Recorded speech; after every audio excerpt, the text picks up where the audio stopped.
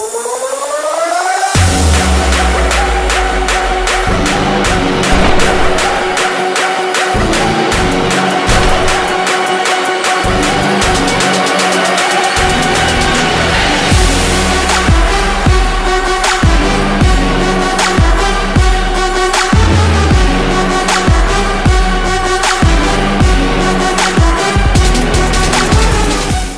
fam, it's Coach Ryan from Functional Flex, Team FFLEX. We're here to talk about compound exercises versus isolation exercises.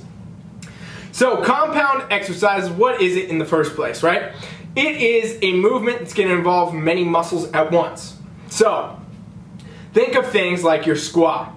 For example, when we do a squat, there's almost no muscles in your body that are not going to work if you're doing it correctly, okay? Because your bar is on your back. You're going to be holding it with your arms here. Okay, we got the back supporting it, we got the core supporting the spine, we got each part of the leg working, right? The quads, the top of your thighs, hamstrings, the back, the glutes, even the calves. Every part of your body is going to go to work in a squat. That's a compound lift. Now think of your deadlifts, another compound lift, where we're going to have virtually every single muscle in the body working. We're talking about things like dips, where now we have multiple upper body muscles working, chest, shoulder, triceps, biceps, even into the lats. Pull-ups, think of pull-ups. Biceps, lats, chest to some degree, shoulders, everything works here, right? Grip's gonna go on all of those.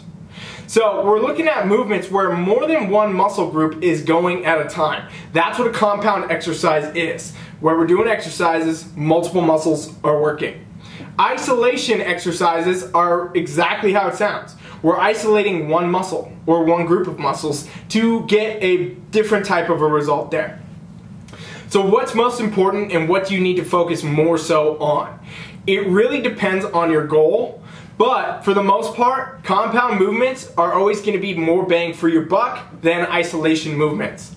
You need to have a quality base of muscle built, and you can only do that through proper strength training in compound movements.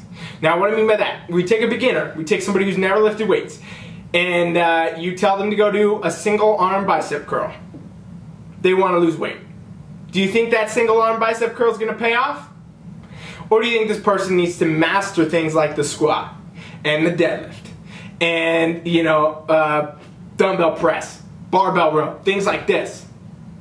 Truth is, the compound movements are going to actually help you burn more calories because we got more muscles working. They're going to shape your body a lot faster because you got more muscles working. And they're going to get you stronger, which is going to allow you to handle more weight, which is going to shape your physique better, faster than any other types of exercises. So as a beginner, always focus on compound exercises for the most part. And now, what does the difference come into when we want to have some of this isolation and the shaping movements and things like that come into play? What are the isolation exercises even good for? They're good for really shaping your physique in general, creating muscular hypertrophy and changing the shape of what you're looking for. So if you're looking for a specific aesthetic, you've already built a good muscle base, you're already fairly strong, you're already proficient in the compound type movements, you want to shape things out more, you want to build your biceps more, you want to grow your shoulders, whatever, that's when you bring isolation stuff in. Where we're going to really focus on one muscle group and really try to target it to actually make it stronger, actually hypertrophy it, make it grow, and get it better to where we want it to be. That is what isolation type movements are really for. Okay, they're literally for isolating muscle groups. And a lot of people fuck this up. A lot of people actually don't even do these movements correctly. Think of the person that's throwing the weights up and down on a lateral raise or rocking their curls back and forth. Those are not isolation movements if you can't isolate the muscle. So, you want to actually focus all your training on having the blend of both. Let's use one of my days for example. If I'm going to go into the gym, I'll just give you guys one muscle group. I do a complex training program I don't want to explain right here.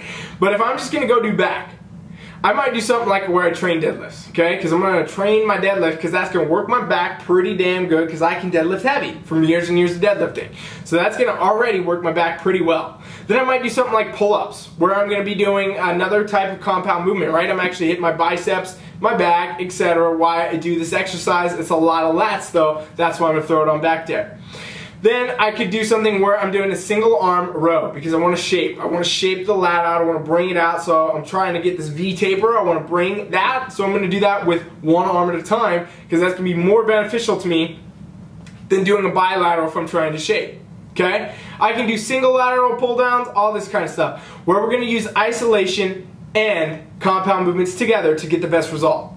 This is something that you absolutely must have in your training no matter who you are, what you're trying to do, what goal you're trying to achieve, male or female. You need to know how to do the compound movements. You need to get very, very good at them. And then you also need to have a variance of isolation type exercises you can do throughout your training programs to keep things interesting, to keep shaping muscles, to keep learning your body and what's going to work best for you. So make sure that you don't get caught doing just isolation, you ignore the big heavy lifts, and don't make sure also the opposite, that you're actually just stuck doing the big compound exercise but you never do the isolation.